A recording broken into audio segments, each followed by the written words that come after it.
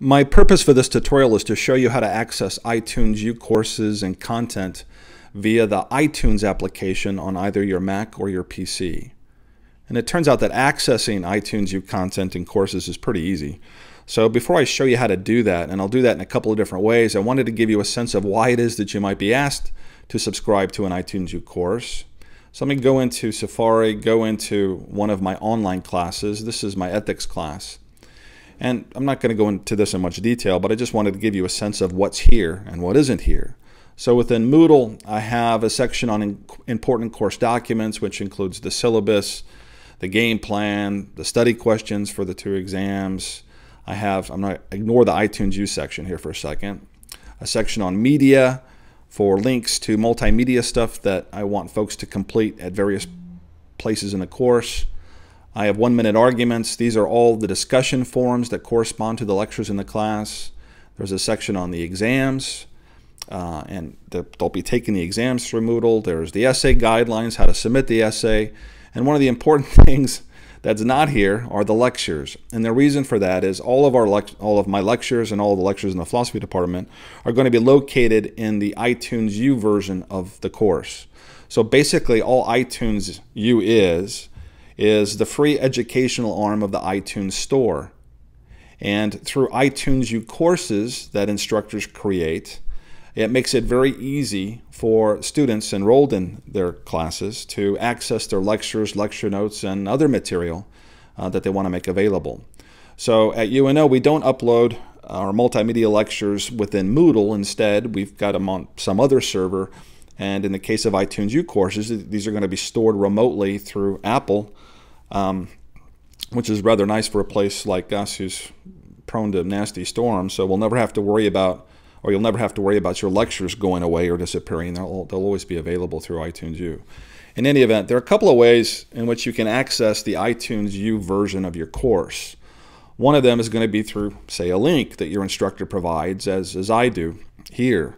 But before you can access any of the content, you absolutely have to have the iTunes application installed. Now, all Macs have it already installed. So if you don't have it installed, that means you have a PC, and it's pretty easy to get the iTunes application. All you have to do is type in, say, download iTunes. Something like this will come up. It'll take you to the iTunes place at the Apple Store, and you can download the new version, and the new version is version 11, which is free for either a Mac or a PC. In fact, if you don't have version 11, then I recommend, and you're using a Mac, I'd recommend that you get the latest version. So first, you have to download iTunes. Download iTunes, install it, and then let's go back to our course here, or a sample course. And what I've done is I supply a link to what is essentially an HTML page that corresponds to the iTunes U course. And the reason why it's possible is when, when instructors create iTunes U courses, one of the things that they can do is share the course. And all you have to do, for instance, for one of these classes I've created, you click on the little share button here, and a URL shows up. All an instructor has to do is copy this URL and paste it into Moodle for a direct link to an HTML version of their course, or they can send this link via email. And if you open the email on a computer, it's going to do the same thing as what will happen here when I click on this link within Moodle. So your instructor may have supplied a direct link to you to the course so that you can subscribe to it, or there may be a link here within Moodle. Either way, if you click on this link, what will happen is, since I have iTunes installed, you'll see that this is essentially an HTML page. This isn't all of the course material, although it turns out you can actually access course material from here. You can stream the lectures, but in order to actually access the lecture notes, those files need to be downloaded. So rather than accessing course material simply by streaming it here, what I tell you is to click on this link that says View in iTunes. And when you click on this, iTunes is going to open up. Okay, it's opening up, going to the iTunes store, and then loading.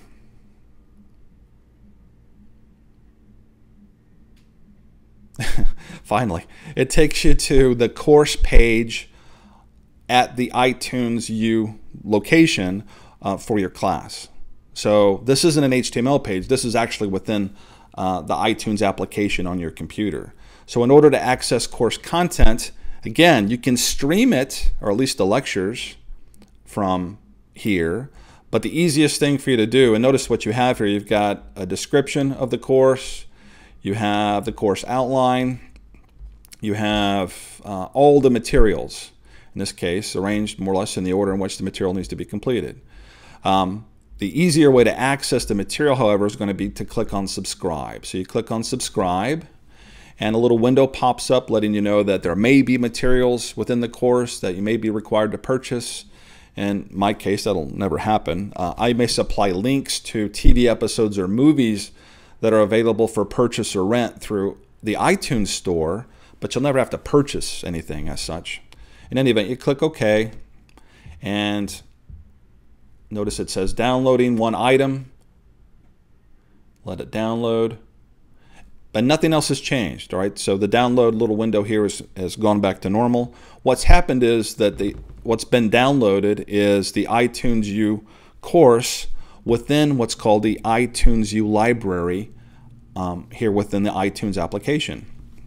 And to access it, since I've just subscribed to my ethics class, you click on library. And what you see here is some of my music. So this is my music library. That's the default library that shows up. All you have to do is click on libraries over here and scroll down to iTunes U, and the course to which we just subscribed now shows up. And this is all that displays. Notice I've got the list of the course, and I've got a list of items, materials for the class. Unfortunately, instructors don't have any control about how the materials display here within iTunes. Now, instructors do have control about how the materials display using the iTunes U app for a mobile device like an iPhone or an iPad or an iPod. So what you've got here is essentially just a list of materials. In order to access any of the materials, what you're going to need to do is to click on these downward arrows in order to download it. So whereas before you could access lectures by streaming it, here you're going to be accessing lectures by downloading it. And lecture notes, in the case of the philosophy department, will be a single PDF of all of the slides contained in the lecture. And in the case of the philosophy department, all of the lectures are what are called enhanced podcasts. These are audio files synced with slides of text. So that, and this is the main advantage of using iTunes on a PC or a computer or a Mac, is that when you click on play, I'll show you how to do that, the lecture plays like a movie. You just sort of sit back and watch it, and the slides will change as the lecture continues. That won't happen when you're using an iPad, an iPhone, or an iPod. Unfortunately, iTunes U isn't set up that way, but you can always follow along with the notes version of the slides so that you can be hearing the lecture as you're following through the slides. In any event, we've subscribed to the class, but now we actually have to download content. So I'm going to download a lecture that's not terribly long.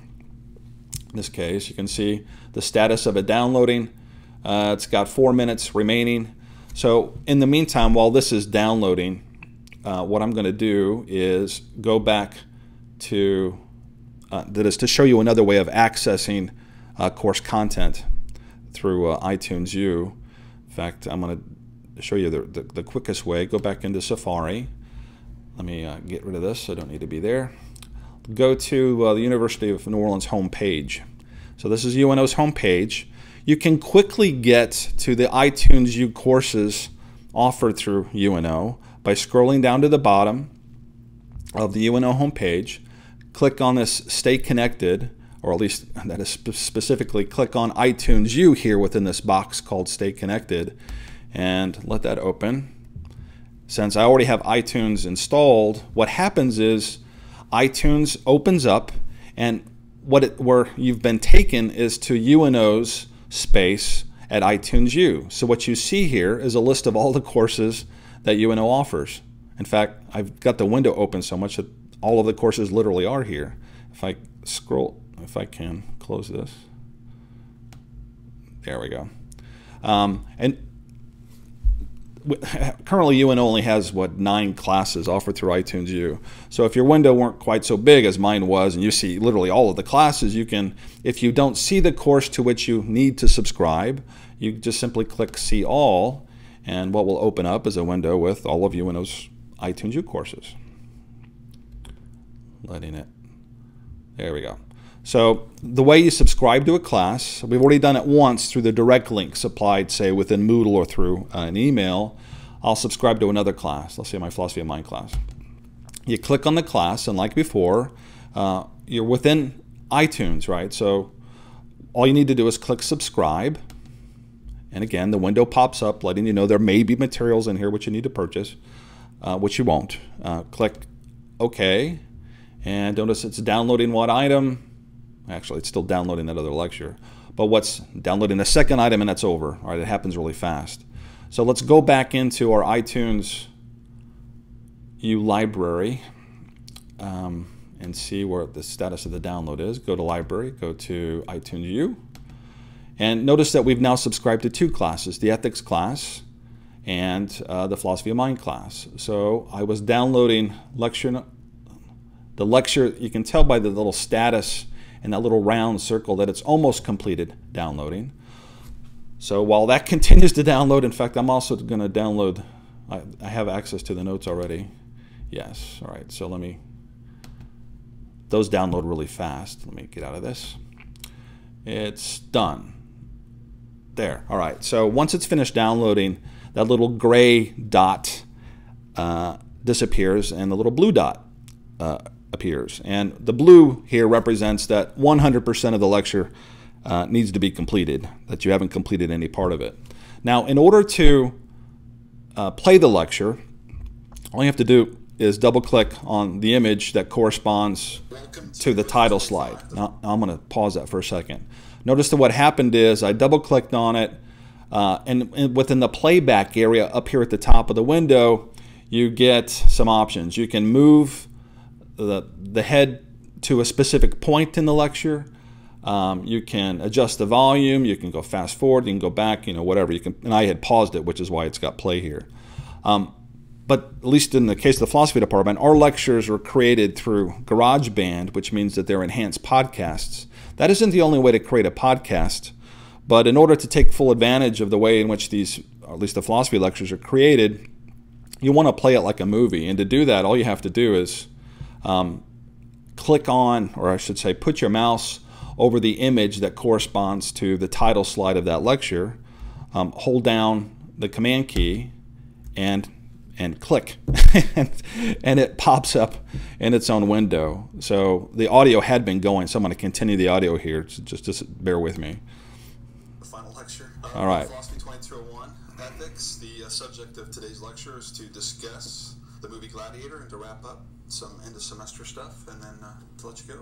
So let's turn our attention to a slide you've already seen. All right. I'm not going to read through all this. All right, so sorry about that. But the idea is that as you're watching the lecture, the slides will change because everything's synced with the narration. So the new version of iTunes initially wouldn't allow us to view our lectures this way, but they can. You can now. So this is how you access iTunes U content from a direct link, say within Moodle, or a direct link via an email. I've shown you how to access iTunes U content from the UNO homepage. All you have to do is you click on iTunes U there at the bottom right. Another way of accessing iTunes U content, just to show you, is to click on the iTunes Store and click on, in fact, let's go to the home on the iTunes Store so you can see what the iTunes Store looks like. All right, so you're in the iTunes Store. Click on iTunes U, and what you get here is a list of the top courses. Turns out we're doing pretty well right now. You can search for specific courses and specific categories by clicking, specific categories like philosophy, business, history, and so on. You can scroll down. There are a variety of ways in which these courses are grouped.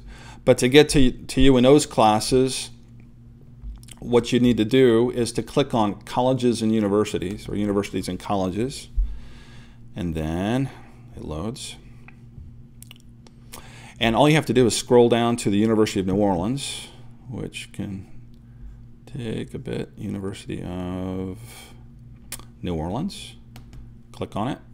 And it takes you to that page that the link at the bottom of the UNO homepage takes you to, which is essentially UNO's place at iTunes U with all of the course offerings. And if I expand my window a bit, you can see them all here.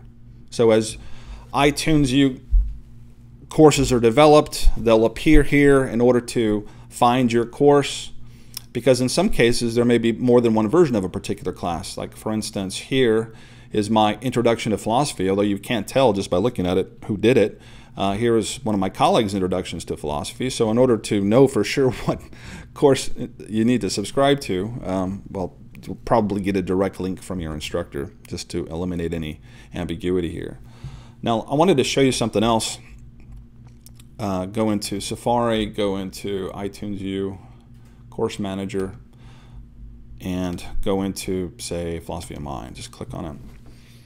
When an instructor creates a class, he or she is really creating a course that's really meant to be accessed through the iTunes U app for a mobile device, because you see a whole lot more content and structure when you're using the iTunes U app on a mobile device than you ever would just using iTunes on your Mac or your PC. So the instructor, when he creates or she creates the class, you've got the course description, you've got the instructor link, you've got the outline, which will be a way of breaking up all the course material and so on.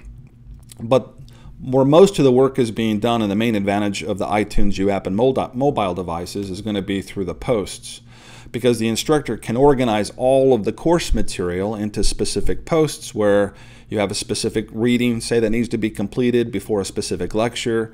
And the iTunes U app for mobile devices makes it pretty easy for you to listen to lectures while you're driving in your car, you're walking, you're on the treadmill or whatever. So I'm not trying to encourage you necessarily get a mobile device to access content.